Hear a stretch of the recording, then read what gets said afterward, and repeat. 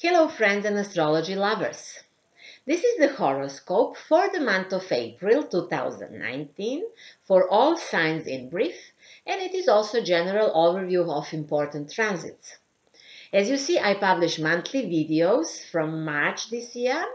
In addition to monthly horoscopes, the novelty is also the course of astrology and online video lessons of astrology, which will be edited during the month of April on my web pages symbolicthinking.net. So please follow my website and my YouTube channel to see when will astro lessons be in offer in English. I already have this course in other languages.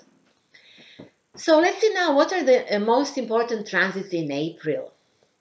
A new moon will be 5th of April and it will be in Aries. And full moon will be the 19th of April in Libra. As you see, we have for the second time this spring, new moon in Libra. This is a very special thing for all Libras and people with planets in this sign. I'll talk more about that later. And other important transits are that Sun is going to be in Aries until the 21st, and then it will be in Taurus. Then 1st of April, Pluto conjunct the South Lunar Node. 10th of April, Jupiter is retrograde and will be retrograde until the 12th of August this year. Then Mercury is in its shadow up to 17th of April, and after that day we are free completely to do whatever we want with the energy of Mercury. It will not hold us down and stop us from action. It is now very active. It will be active Mercurian energy. Then 24th of April, Pluto will be retrograde.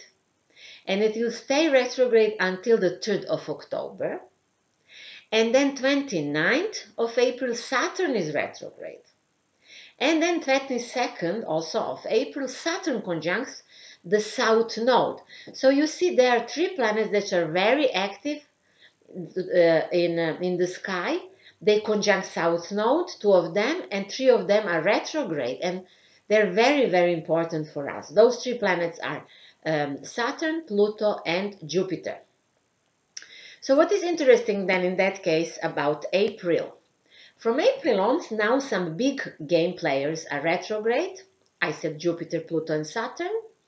And these 3 planets are absolutely crucial for the changes that we expect in the 2020 that will for sure come. The question is how we will react on them and what we will know about them. I speak about those changes that are going to occur in 2020 in different videos, as many astrologers do. I spoke perhaps a little bit longer in my video Saturn in Capricorn. So if you want, you can have a look at this video. All significant events in the 2020 will happen in the sign of Capricorn. And since the Capricorn is the sign of states, politics, and world's governing structures, then we can expect that during the year 2020 will happen something, as it will be the turning point on the world stage and the beginning of the new world order in a way, whatever that means. So people speak nowadays very often about hope and that we need as a human certain salvation. We are looking for the salvation for the all human race because the pressure is bigger and bigger and some energy that is strange is growing and growing. So we speak about those things perhaps more than ever. I don't know if maybe people before in the past of humanity also spoke that much about the same topics, perhaps yes. But now this is stressed also because we have Neptune in Pisces. I also have a video about Neptune in Pisces. Have a look at that video if you are interested in those things. Partly I speak about this need for salvation or the desire for the miracle in my other videos about when I speak about Jupiter in Sagittarius. So you may wish to see that video. There are 2 videos about Jupiter in Sagittarius. But now especially is important Neptune in Pisces. Why? Well, the stronger the pressure of the ruling structure or the ordinary man is, and that is happening through those planets in Capricorn, the bigger is the desire of an ordinary man to run away from this pressure and to turn into himself, because there is no any other better place where one can hide. So Neptune is crucial here because it can help an ordinary person as we are, to reveal the new dimension of his or her inner being and to expand consciousness. That's a very important thing. That's why everybody speaks about that, because it's really important. Of course, many do not resist pressure and remain manipulated by the media or false stories that do not support any healthy living philosophy. So we speak about that we are slowly entering a new era of enlightened people. Maybe that's true, maybe not. But it can be, and we describe that as the era of Aquarius. And that is happening already, we know, because Slavic people, Chinese and Indochina people are connected with the sign of Aquarius, and they're more and more important.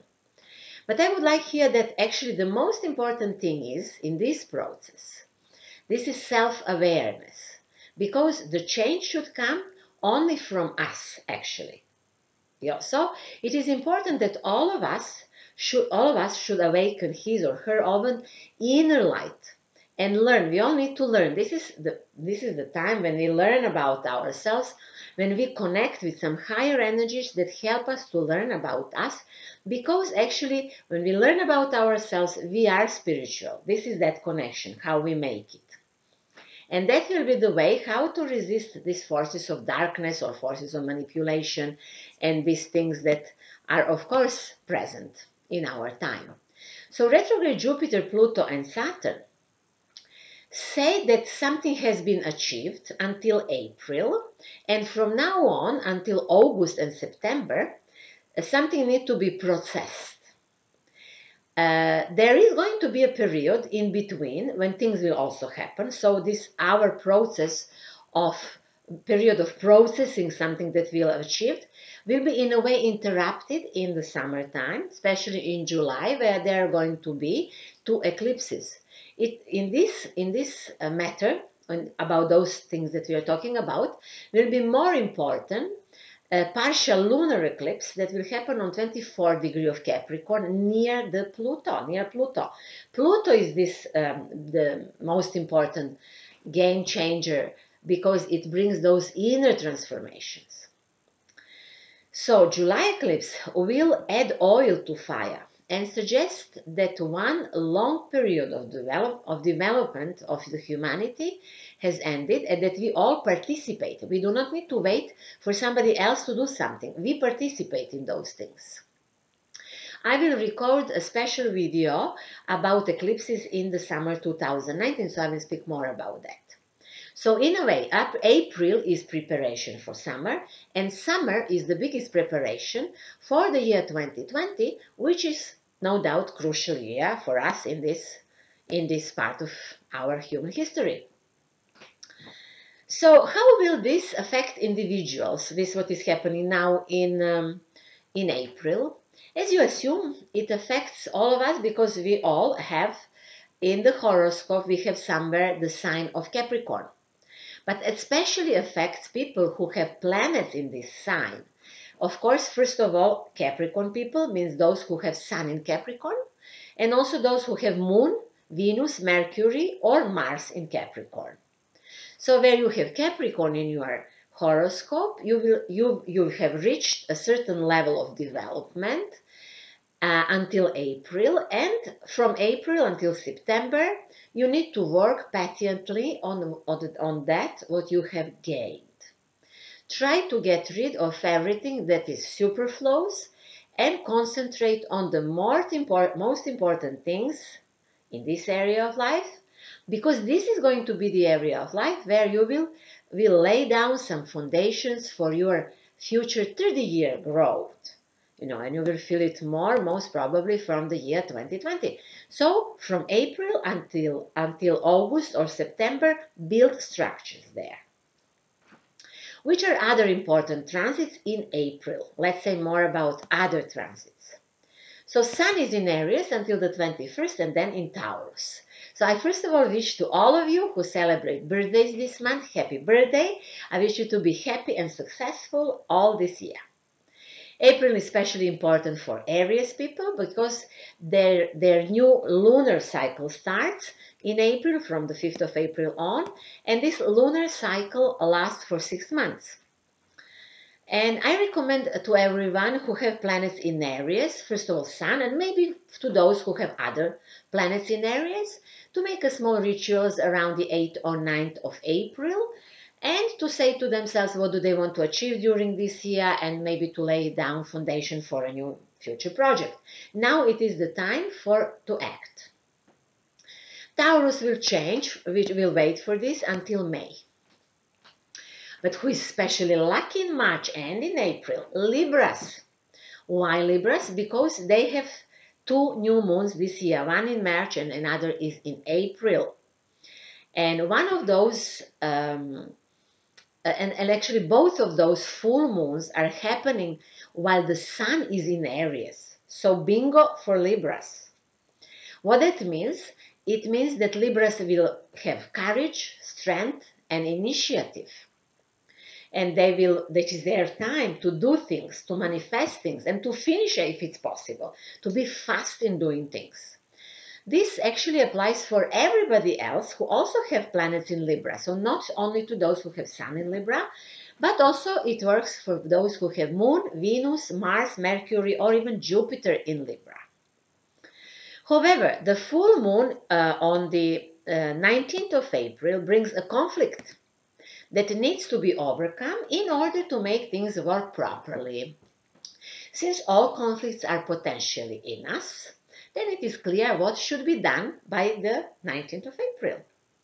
So I wish you good luck in that. Symbolically, 2 full moons for Libras mean that in this year they will have 2 victories. Aries people, similarly as Libra people, can expect some changes in professional and partnership area in April. Taurus people are slowly finishing 1-year cycle and starting new one. For some of them, this start is a revolutionary big start, especially from May on, because of the planet of Uranus. So it works for those who have planets on the first degrees of Taurus. In April is still the time for them to rest, to have a rest, to regenerate, and maybe to see what they achieved until now, and maybe just to prepare. Now is the time just to prepare. Mercury is in its full force, as we said, since April 17, and that's especially important for Gemini and Virgo people, which from that day will have the opportunity to create more eloquent environment, to develop business, to develop their trade, to communicate in a better way, and so on. Cancer people, for Cancer people, April brings changes in domestic life, and for this reason there are strong feelings for them there, which is now just a preparation for the month of July, when the emotions will be at their highest. Leo people regenerate in April and continue to learn more and be more patient than before. This is what they learned all this year and last year maybe.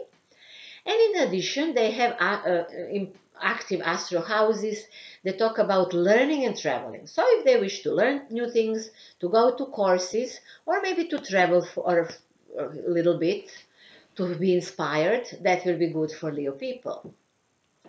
Scorpios are given the opportunity in April to develop some new communication skills, and Scorpios are usually not good at that, so it's a good time for that. Or they can also learn new skills, how to drive, some languages maybe, how to cook or things like that. Scorpios cook well, but maybe something else. Sagittarius people have important month. April is important for them since Jupiter is in their sign. And from April on, Jupiter is retrograde in their sign.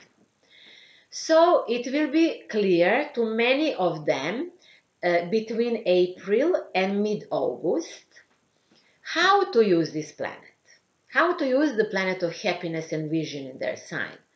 So from April onwards, Sagittarius will see that everything still depends on them, and that Jupiter will help them only if they make the first step. And that is true also for all of us, because we all have Sagittarius in some area of our horoscope. I already recommended my videos about Jupiter in Sagittarius, perhaps you would wish to see them again. So yes, Sagittarius people will slow down a little bit, see that it's not just fantastic just like that, they need to do certain things. Aquarius begin in April a deep introspective phase, which will be strange to many because spring is a period when a man opens up to the world, but it is simply so.